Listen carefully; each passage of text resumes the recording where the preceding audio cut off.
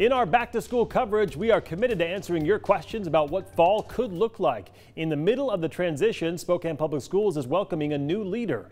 Last week, Superintendent Shelley Rettinger announced that she is leaving for a new job in Richland, and this weekend, the school board named Assistant Superintendent of Teaching and Learning Dr. Adam Swinyard as the new superintendent. I talked to School Board President Jarrell Haynes about Swinyard's promotion. SPS is the second largest school district in the state, and the process of hiring superintendents typically involves a nationwide search that lasts months and also includes public comment on the candidates. But in this case, that didn't happen.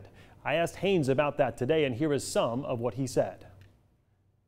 We decided to look at ourselves internally, and we found some phenomenal people that are highly skilled, that they themselves have been getting recruited by other school districts to be their superintendent, not only in state, but even at larger school districts out of state around the country.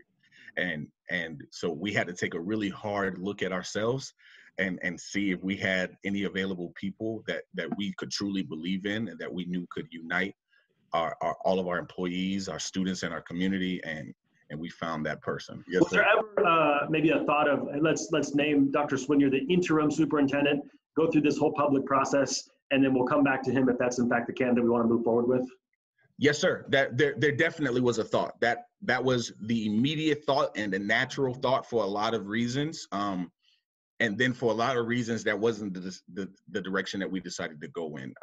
One of the major reasons was so that we could make sure we could recruit and hire in multiple other positions for the long term. We're talking about the district offered Dr. Adam Swinyard a 2-year contract. They expect to make it final within the week, they say. I also asked Haynes about what school is going to look like in the fall, and he said they're still trying to figure that out. But the district is getting ready, he said, to send out a survey to parents to get a better gauge on how they feel about sending their kids back to school in the fall. So keep an eye out for that.